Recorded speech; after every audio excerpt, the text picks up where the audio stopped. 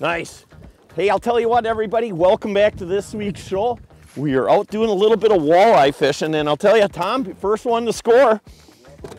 We got Tom today from Vortex. We got Sawyer, the one and only. He's actually caught more fish than anybody already.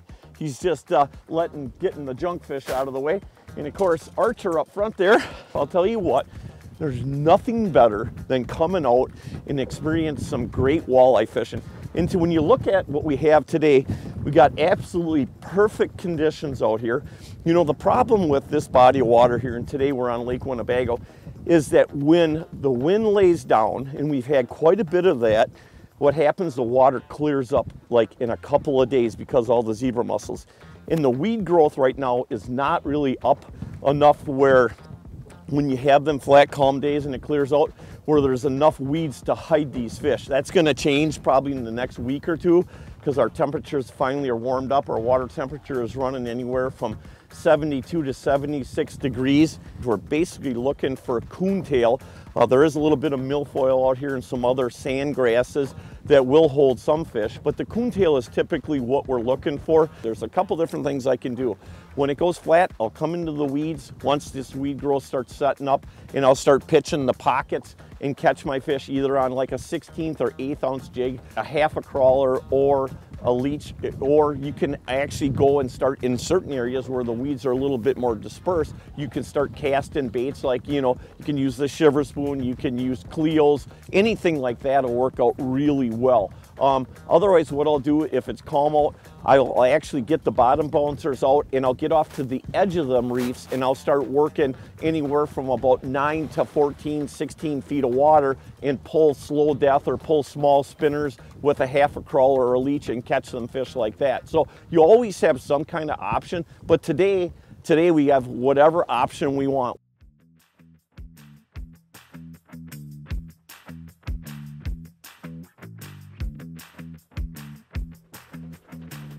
Just kind of moved here, marking fish. You know, when you look at that side imaging, it's amazing how many fish you can see on there. You know, and I've only got mine set to about 50 feet on each side. And again, you know, you're marking a lot of fish. The water temperature did cool down a little bit, but now it's starting to build again. You know, it's amazing when, you know, you go from 85, 88 degrees and you have the highs now are about 70, 72, which are absolutely perfect for me. But that water temperature did cool down a little bit. And yesterday the bite out here was absolutely on fire. So coming out this morning, I expected it just to be absolutely gangbusters. But as I'm seeing this water temperature warm up a little bit, no doubt before too long, it's gonna be on fire. Feels good, yep.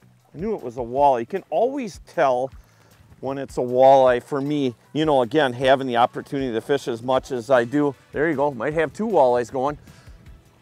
Because I certainly was marking a lot of them. Tom, you want to shift that one way or another because that's definitely a walleye. I can see just the way it's coming in. That's a good fish, really good fish.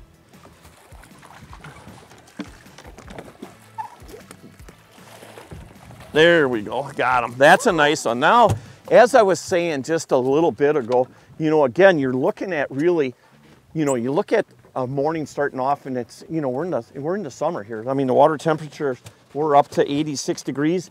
It just cooled down about 2.5 degrees last night. And it's amazing, you got perfect conditions out here. We've been fishing for probably 3 hours now. And finally the water temperatures are starting to get back into 73, almost 74 degrees. And a few small ones to start with, and the sheephead started biting. That's usually the sign. If the sheephead aren't biting this time of year, you know something's off a little bit, but they started biting, and then the smaller walleyes started biting, and then Tom just got this nice one. That's a perfect fish right there. That's about 18 inches, got a great build on them. You know, again, kind of going back to the Winnebago system, remember, it's a 3-fish limit. There's no size limit at all, but it is a 3-fish limit. Great job, Tom. Thank you, man. Thank you. Perfect.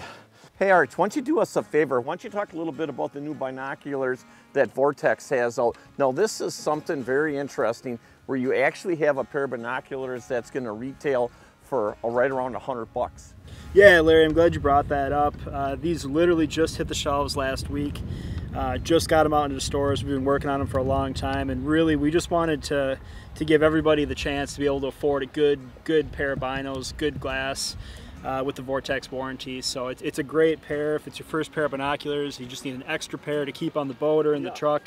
They're going to have really good daylight performance, the Vortex warranty, fog-proof, water-resistant, pretty much everything you need and nothing you don't. If you're looking for a pair, hit up your local retailer or head over to vortexoptics.com, send us a chat or give us a call. That's awesome. Thank you, David. Nice. That's a decent walleye. Let's get a net underneath him. That's a little bit better fish right there. We'll take them all day long. Hey, our good friend Lance the Lightning has just gave us a shout here. We were pitching jigs and said he was getting them pretty good on crankbaits, and the wind really picked up quite a bit and definitely got everything stirred up pretty good. So we're switching to cranks, and first pass, got a decent one right here. Nice job.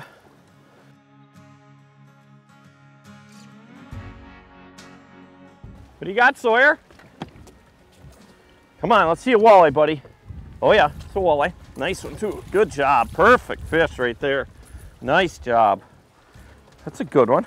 I love these fish like this when they're into that 15, 16 inch range. Exactly what you want to keep to eat, for sure.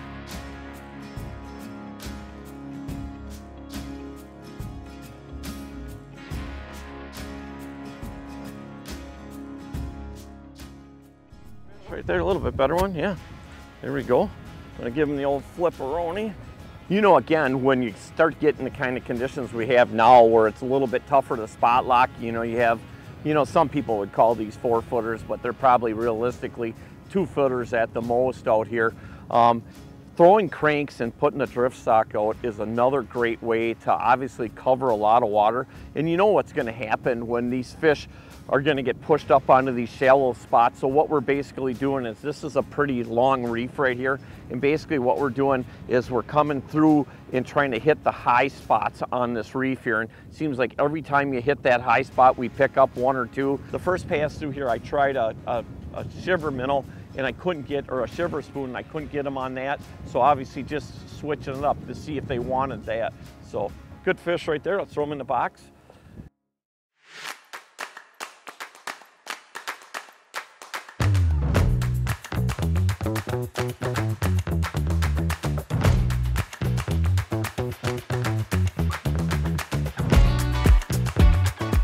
Hey everybody, welcome back to our show today. Hey, I'll tell you what, the other day we were out here and we had a pretty good day, so we decided actually to film again today, and this is definitely sponsor week this week. We've got Dan in the boat today from Magic Products and Geraldine, the one and only. Hey, so let's talk about, ooh, I just had a bite there. Let's talk about what's new at Magic Products. And you know, actually Magic Products is, Metalware is the mother company, and you know, it's Nesco, Chard. We have the wall coolers. The wall coolers, yep, that's another thing. And we have obviously the Magic product line. That's awesome. Hey, are you gonna catch some fish today? I'm hoping. There you go. Nice job, Geraldine. Got the first keeper. Ooh, Geraldine. And Dan just missed one right there. Oh yeah, yeah. There Walleye. he goes. All right. Yeah. Hey, there's times when you just make the wrong mistakes, and today we definitely made the wrong mistake. We ended up going north looking for some dirtier water and looking for more weeds, and we couldn't find it. We went all the way to the north end of the lake, got it, and then we started turning back around and coming back this way, and now we're back on some water. You can see all the big algae bloom here. You can only see that bait down about 3-4 foot, and right away the fish are biting. So again, looking for that dirty water, and again, no wind today hardly at all, so you got to do something to kind of combat that, and pulling spinners off the edges of the reefs is definitely the way to do it.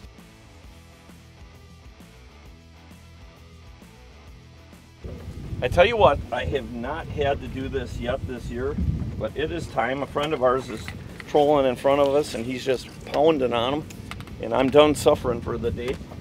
No wind. We picked up a few fish on spinners, picked up a couple jigging, but sometimes it doesn't happen a lot. You got to go with the flow. We're going to break out the pointer boards, and we're going to start trolling. Okay, what we're going to be doing is running shad wraps, flicker minnows. So I'm going to tell you, Dan, put this back at 50 feet. Okay. One thing I think the biggest mistake people make is they jump for the board right away. It doesn't matter if it's a spinner, harness, or crankbait. Let the boat do the work. The fish is, once he's hooked, he's good. Now grab that one, Dan. Okay.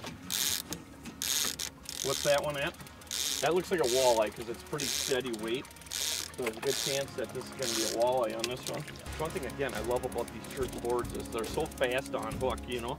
Just one cam like that, like this, pull the pin and away you go. Never snap the line when you're releasing it either. You don't want that jump because a lot of times what's going to happen is it's going to pop the fish right off. Now you're just going to fling them right in. Keep reeling, Dan. Yep, perfect. Now that's a nice fish. Now look at the difference too between the few fish we caught jigging today and the fish that are out here. You know what's going on is you got such a major explosion of different types of bugs that are happening. You can see the bugs all over the boat, and really that's the big thing. These fish are out in the mud and they're just absolutely gorging themselves. This guy has got a lot of feist to him too, but he's not going to have a lot of feist to him when he's got a Rapala fillet knife through him. But that's a good fish right there, 16-incher. Awesome. Hey everybody, we do this each and every week, and no doubt we'll never stop doing it as long as we have this show. We want to thank all of our military men and women for the great service that they have given us and continue to give us, along with all of our firefighters, paramedics, and no doubt all of our law enforcement agents for the great service they also give, putting their lives on the line each and every day. Thank you for that. Also want to thank all of you hardworking men and women in this country. Keep things moving. Hey, it is a great day to be alive, and the best part is we're going to see you guys and gals again next week, and thanks for joining us.